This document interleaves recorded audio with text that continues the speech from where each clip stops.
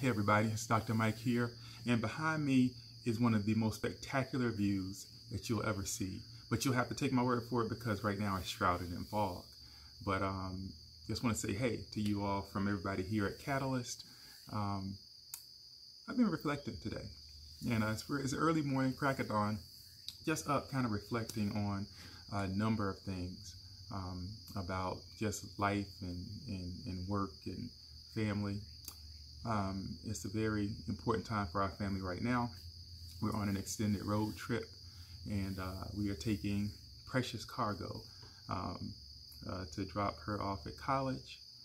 And it's just an interesting time. Almost 30 years ago to the day, my parents drove me from Portsmouth, Virginia to Newport, Rhode Island to drop me off at the Naval Academy Prep School, my first time away from home. And man, was that an experience. I have to say I didn't like it. I did not enjoy that experience. But that's really what I'm reflecting on today. Sacrifice and options. Because somehow sacrifice and options, they go together.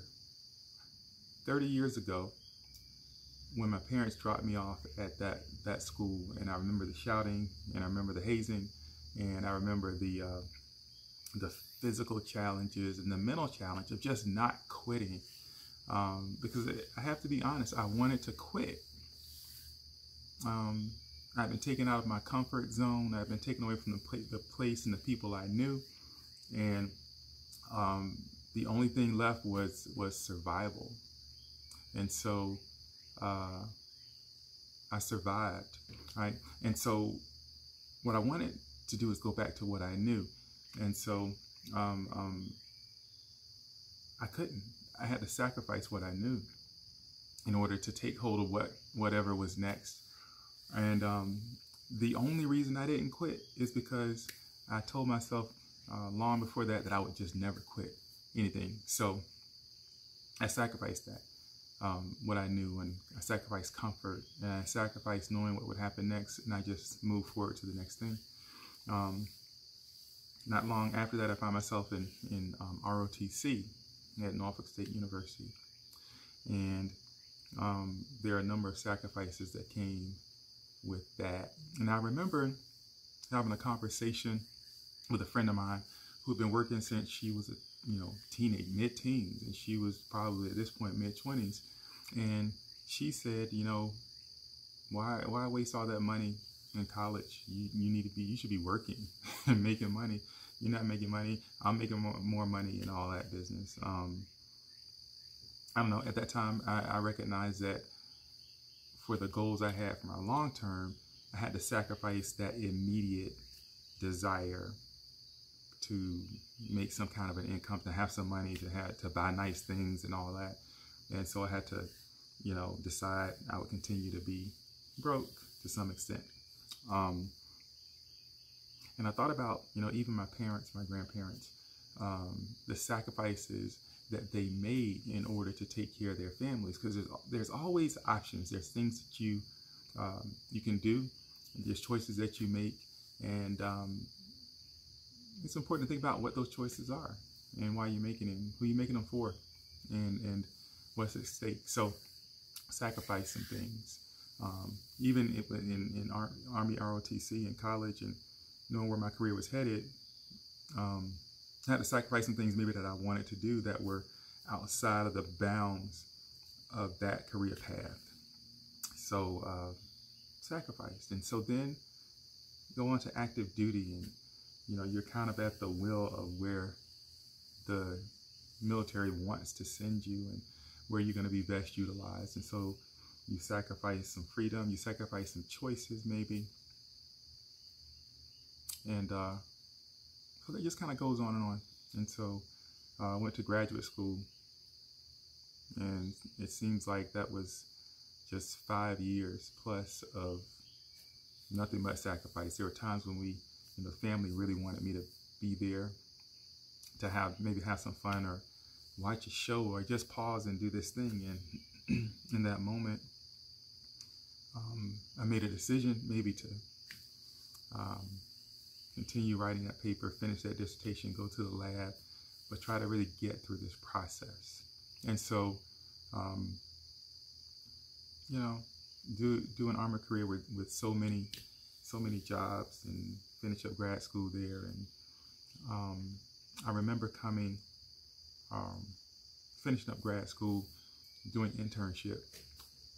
I was actually at Walter Reed for my internship, and I thought I was going one place, and I planned for years in grad school kind of what I was going to do after. And I got a phone call one afternoon that said, no, you know, what you thought you were going to do, not doing that. We want you somewhere else. So I tried to fight that, but ultimately I sacrificed what I believed I thought I wanted, because there was one out I thought I had, and I decided not to take it. So I went with that assignment, and I sacrificed what I thought, even what I told people, and expectations that I created for myself and I created in others, sacrificed that. And so I found myself eventually getting toward the end of my career, and I began to look back, and there's so many things that I look back on thinking, you know, it would have been nice if, recognizing some of the time lost and all that.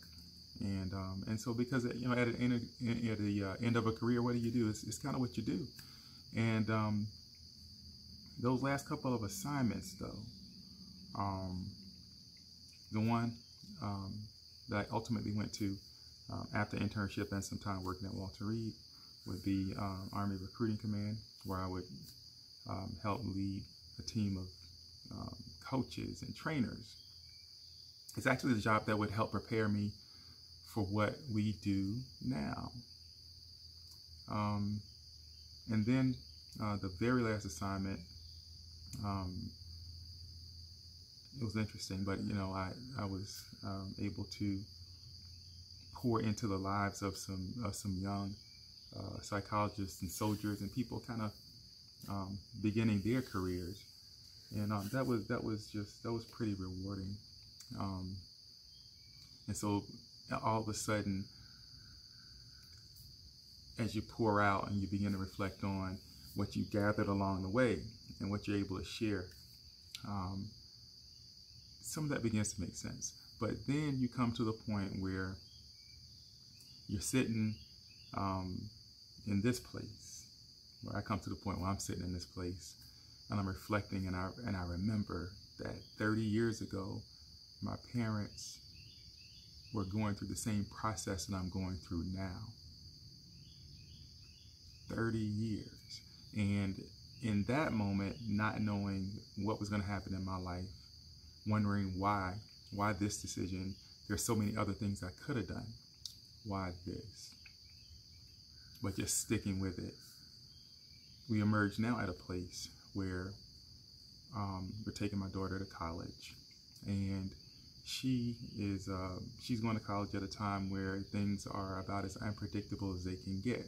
They're literally changing from day to day. And so we're taking her. She's going to be quite a long way from home, and they actually asked that she come, or they required that she come 2 weeks early. They were going to quarantine them in place. And so that word came. We had one plan that was about six weeks away from execution, and all of a sudden we find ourselves in a place where we have 1 week to change everything, to make this little trip happen, and to get her to college at the time designated. And so we were able to drop everything, to adjust, and to get on the road and ultimately get her where she needs to be. So that's a gift. And then we discovered that the original plan, well, now the secondary plan now, plan B, changes again, because now they want them to test before they come. And if you've tried to get a COVID-19 test lately, what kind of what kind of craziness that is. And so it looks like, and then so then they mailed out tests. That test hadn't got to us. So it looks like she may have to, whereas before she was going to stay on campus, looks like now they may put her in an alternate spot until test results come back. I wasn't all that keen on leaving my baby girl, on campus, much less some other alternate place. But we have the flexibility to stay in place until she gets situated. That's a gift. But that gift was a result of years of sacrifice. Today, all of the sacrifice makes sense. All of it makes sense. Because the options that we have today are based on all that sacrifice over the years. Even the sacrifice of giving up certainty, retiring, in effect retiring early when there was so much left on the table, giving up the opportunity to have a good, safe government job, maybe safe, giving up the opportunity to go and apply maybe for other things, but to kind of step out on our own and say, we're going to have faith, we're going to do this, we were meant for this. And so today, the sacrifice makes sense. Why am I telling y'all this? Well, because the likelihood is that you are in a place where you're having a sacrifice and it's hard. I want to encourage you to not give up. I want to encourage you to keep going, because it's going to make sense.